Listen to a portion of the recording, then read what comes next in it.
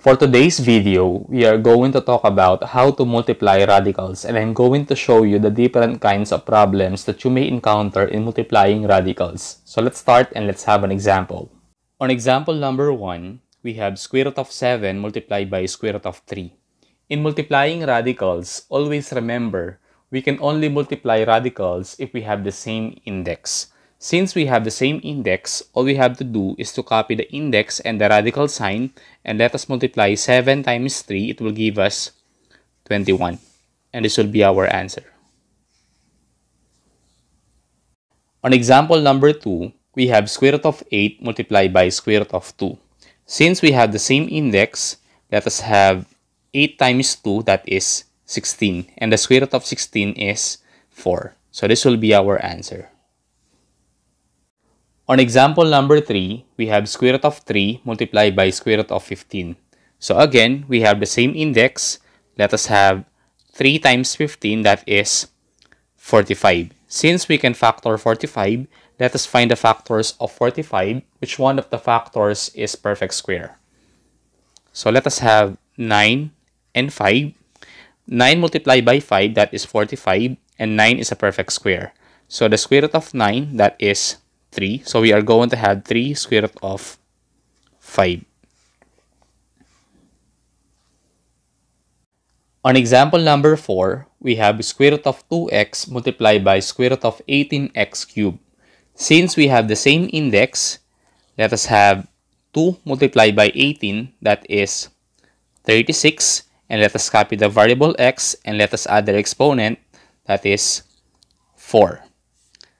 So the square root of 36 is 6, and the square root of x raised to 4, that is x squared. On example number 5, we have cube root of 16xy squared multiplied by cube root of 4x squared y. Again, in multiplying radicals, we must have the same index. Since we have the same index, and that is 3, let us copy the index and the radical sign, and let us multiply 16 times 4, that is 64. And then we have x multiplied by x squared. Let us copy the variable x and let us add the exponent, that is 3. And then we have y squared multiplied by y, that is y cubed. So let us have the cube root of 64, that is 4. Cube root of x cubed, that is x. And cube root of y cubed, that is y. On example number 6, we have 4th root of 2a raised to 5 b squared times the 4th root of 8a cubed b. So this time, our index is 4. So let us have 4 as our index and let us copy the radical sign. 2 multiplied by 8, that is 16. And let us have a raised to 5 times a cubed. So let us have a raised to 8. All we have to do is to add their exponent, that is 5 plus 3, that is 8. And then we have b squared times b, that is b cubed. The 4th root of 16 is 2. So let us have 2 to the 4th root of a raised to 8 b raised to 3. Since our index is 4, let us divide the exponent of the radicand by 4. So let us have 2 to the 4th root of a raised to 4, a raised to 4, and b cubed. So let us have 2. Since we have 2a raised to 4, we are going to have a squared and then 4th root of b cubed. And this will be our answer. On example number 3, we have negative square root of 3 times quantity square root of 6 minus 2 square root of 15. To simplify the given expression, we are going to use distributive property. So let us have negative square root of 3 multiplied by square root of 6, that is negative square root of 18. And then we have negative 1 multiplied by negative 2, that is positive 2. And square root of 3 times square root of 15, that is square root of 45. Again, to simplify this one, let us find the factors of the radicand. So the factors of 18, that is 9 and 2. 9 multiplied by 2 is 18 and 9 is a perfect square. And let us have 2 and the factors of 45, that is 9 and 5. 9 multiplied by 5 is 45 and 9 is a perfect square. So let us have the square root of 9, that is 3. So we are going to have negative 3.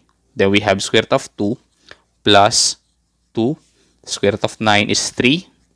And then we have square root of 5. So to write our final answer, let us have negative 3 square root of 2 plus 2 times 3, that is 6. And then we have square root of 5. And this will be our answer. On example number 8, we have square root of x times the quantity of square root of x plus x square root of y minus square root of xy. Again, to simplify the given expression, we are going to use distributive property. So let us have square root of x times square root of x. It will give us square root of x squared.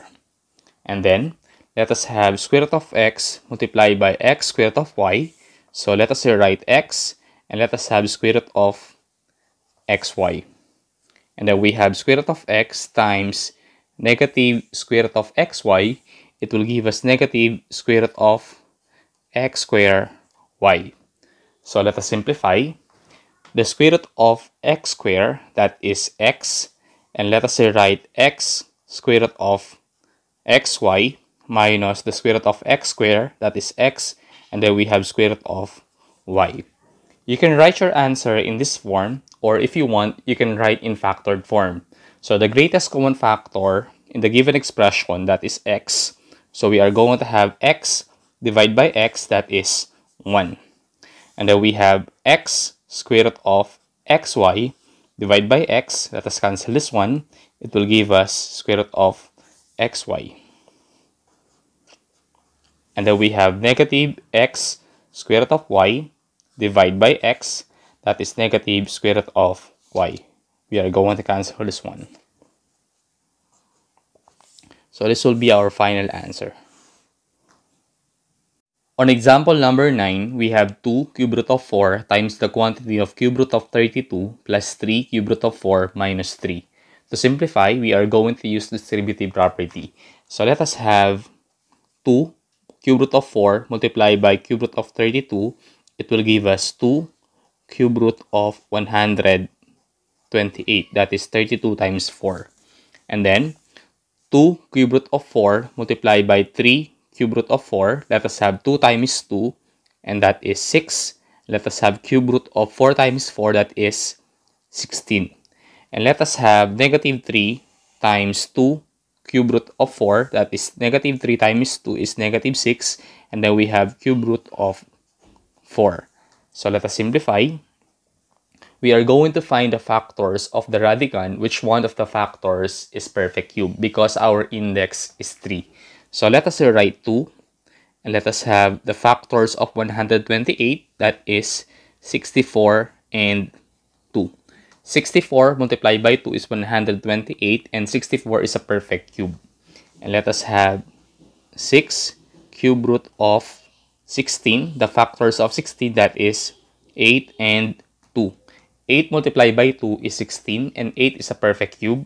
And let us write negative 6 cube root of 4. So let us have 2. The cube root of 64, that is 4. And then we have cube root of 2 plus 6 cube root of 8, that is 2. Then cube root of 2 minus 6 cube root of 4. 2 multiplied by 4, that is 8. And then we have cube root of 2 plus 2 times 6, that is 12. Cube root of 2 minus 6 cube root of 4. So to simplify the given expression, always remember, in adding and subtracting radicals, we can only add and subtract radicals if we have the same index and same radicand. So we are going to combine this one. So we have 8 plus 12, that is 20 cube root of 2. And we are going to write this one, that is 6 cube root of 4. This will be our final answer. On example number 10, we have 3x cube root of 9x times the quantity of 4 cube root of 6x squared minus 4 cube root of 9x squared. Again, to simplify the given expression, we are going to use distributive property. So let us multiply this one. Let us have 3x multiplied by 4, that is 12x. We have cube root of 9x times 6x squared, that is 54, and let us copy the variable x and let us add their exponent, that is 3. And then we have 3x multiplied by negative 4, that is negative 12x. And then we have cube root of 9x times 9x squared, that is 81x cubed. So let us simplify. Let us find the factors of the radicand. Which one of the factors is perfect cube? Because our index is 3. So let us write 12x cube root of 54. The factors of 54, that is 27 and 2. 27 times 2 is 54, and 27 is a perfect cube. And let us write x cubed. And then we have negative 12x cube root of 81. The factors of 81, that is 27 and 3. 27 times 3 is 81, and 27 is a perfect cube. And let us write x cubed. So let us simplify. We have 12x, and the cube root of 27, that is 3. Cube root of x cubed, that is x. And then we have cube root of 2 minus 12x. The cube root of 27 is 3. Cube root of x cubed is x. And we have cube root of 3. 12x times 3x, that is 36x squared, cube root of 2, minus 12x times 3x, that is negative 36x squared, cube root of 3. Since we have the greatest common factor, that is 36x squared, let us have 36x squared. Then let us divide 36x squared cube root of 2 divide by 36x squared. Let us cancel this one. It will give us cube root of 2. And then we have negative 36x squared cube root of 3 divide by 36x squared. We are going to cancel this one. It will give us negative cube root of 3. And this will be our final answer. On example number 11, we have square root of 2 times cube root of 2. As you can see, we have different radicand, that is 2 and 3. So the first thing that we are going to do is to convert the given radical expression into fractional exponent. So let us write this one as 2 raised to 1/2 times 2 raised to 1/3. And then let us have the base 2. And let us have the LCM of 2 and 3, and that is 6. And then we have 6 divided by 2, that is 3 times 1 is 3. And 6 divided by 3 is 2 times 1 is 2. And this time, let us convert this one into radical form. So we have the 6th root of 2 raised to 3 times the 6th root of 2 square. So let us have the 6th root of 2 raised to 3, that is 8. You are going to multiply 2 3 times to itself, that is 8. And let us have 6th root of 2 squared, that is 4. And since we have the same index, let us multiply the radicand. Let us have the 6th root of 8 times 4, and that is 6th root of 32. And this will be our answer. On example number 12, we have quantity square root of 2 plus square root of 3 times quantity of square root of 2 minus square root of 3. As you can see, we have the product of the sum and difference of two terms that is written in the form of quantity A plus B times quantity A minus B. If you are going to multiply this one, we are going to have the product of the difference of their square, that is A square minus B square. So all you have to do to simplify the given expression is to multiply the first term and last term and last term. So we have square root of 2 times square root of 2, that is 4. And we have positive times negative, that is negative. And square root of 3 times square root of 3 is square root of 9. Square root of 4 is 2. Square root of 9 is 3. And 2 minus 3 is negative 1. And this will be our answer. On example number 13, we have quantity square root of 3 plus square root of 5 times quantity of square root of 2 minus square root of 5. So this time, to simplify the given expression, we are going to use FOIL method. So let us have square root of 3 times square root of 2, that is square root of 6. Square root of 3 times negative square root of 5, that is negative square root of 15. And square root of 5 times square root of 2, that is square root of 10. Square root of 5 times negative square root of 5, that is negative square root of 25. And let us simplify. Since we can add this one because we have different radicand, let us write square root of 6 minus square root of 15 plus square root of 10, and the square root of 25 is 5. And this will be our answer. On example number 14, we have quantity 2 plus square root of 8 times quantity 3 minus square root of 2. Just like in the previous example, we are going to use FOIL method to simplify the given expression. So let us have 2 times 3, that is 6.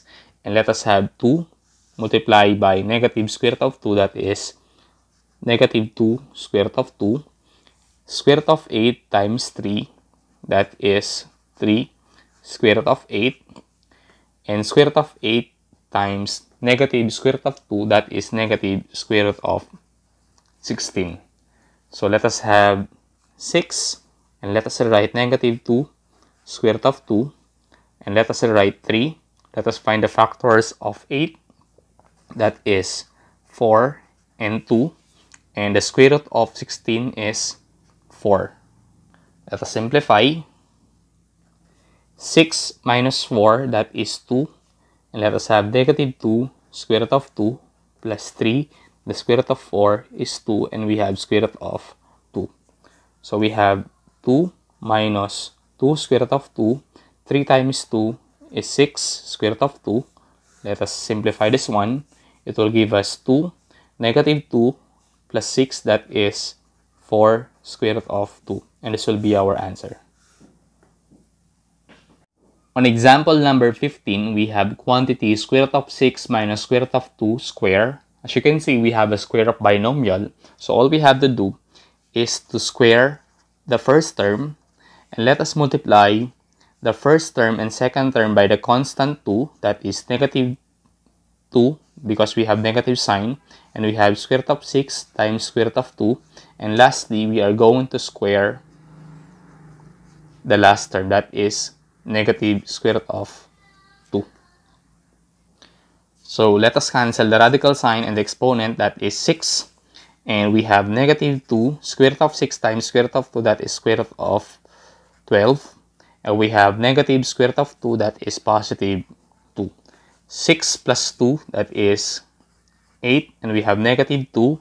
Let us find the factors of 12, that is 4 and 3. So we have 8 minus 2, the square root of 4 is 2, and we have square root of 3.